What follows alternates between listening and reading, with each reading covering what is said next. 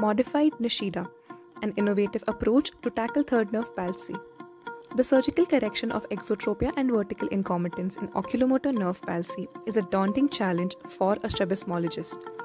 It varies according to the extraocular muscles involved, where, if the limitation of adduction is past midline, lateral rectus recession, medial rectus resection are useful procedures, whereas for adduction short of midline, based on active force generation test, for moderate force generation, we have LR recession, MR resection, and for weak to no force generation, based on saccadic velocity analysis, transposition of LR to MR or globe fixation procedures can be done in less than 100 degrees saccadic velocity, and LR recession, MR resection for more than 100 degrees saccadic velocity. For the correction of vertical incompetence, based on the inferior rectus function, an appropriate procedure can be chosen from recession resection of vertical recti, advancement or weakening of superior oblique, and full tendon, supra or infra displacement of horizontal recti.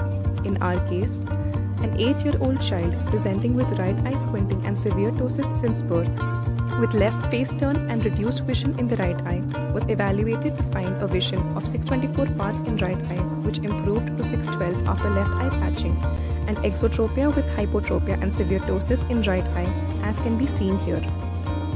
Anterior segment of the right eye showed anisocoria and good Bell's phenomena. Entorsion was seen in right eye fundus examination, and on squint examination, a 15-degree exotropia with 5-degree hypotropia was seen in right eye on Hirschberg.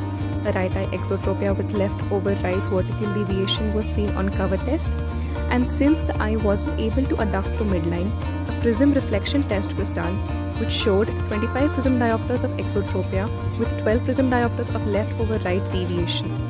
The left eye findings were within normal limits, thus the child was diagnosed with congenital third nerve palsy of the right eye. On extraocular muscle evaluation, right eye showed a -5 limitation of superior rectus, -4 limitation of medial rectus, and -3 limitation of inferior rectus. +4 movement of superior oblique and lateral rectus was seen, whereas left eye was within normal limits. Therefore, the functioning muscles of the right eye were lateral rectus, superior oblique, and to some extent inferior rectus.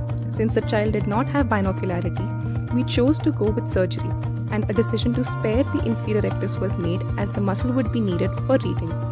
The plan was to correct exotropia and hypotropia first in the right eye. In this surgery, the medial rectus was approached by a limbal conjunctival incision and plicated by 6 mm, followed by approaching the lateral rectus by a limbal conjunctival incision and its recession by 9 mm. Thus, the exotropia was corrected. To correct the hypotropia, 60 non-absorbable sutures were passed 8 mm behind the insertions of medial rectus and lateral rectus muscles and sutured in superior-nasal and superior-temporal quadrant 10 to 12 mm from the limbus respectively. Thus, a modified Nishida's was performed, which achieved adequate alignment of the two eyes in primary gaze, and the patient was orthophoric for distance and near with maintenance of the binocularity during the 1-year follow-up period.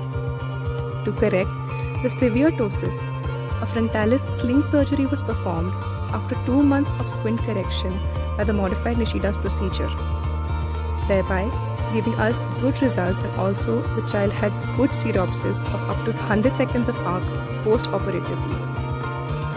Thus, this single-stage squint surgery to correct exotropia and hypotropia was found to be a simple and effective procedure with the added benefit of no ischemia of anterior segment.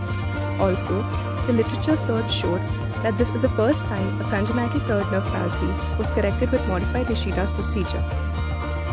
Thus, in conclusion, modified Nishida's procedure is a simple and effective technique worth bearing in mind while tackling third nerve palsy.